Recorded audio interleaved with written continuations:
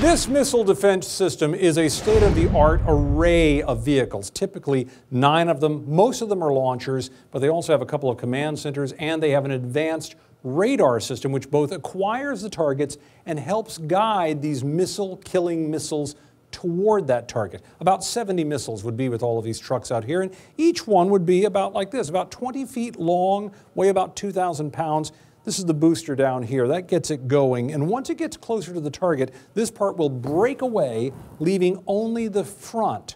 Up here, you have some advanced electronics and infrared system that will unshroud in flight so it can seek out the target very specifically, and a control system that helps guide it in. Collectively, all of this is called the kill vehicle, and the range on it, not too bad. Across the ground, it can go about 125 miles away and about 16 miles high. Now, does it explode when it gets there? No, not at all. What it does is simply intercept and ram into the target. Look at this video from the military. Bear in mind, when this thing takes off and it's meeting up with an incoming missile, a threat out there, the incoming missile may very well be traveling close to 4,000 miles an hour. So when they hit, that's the result.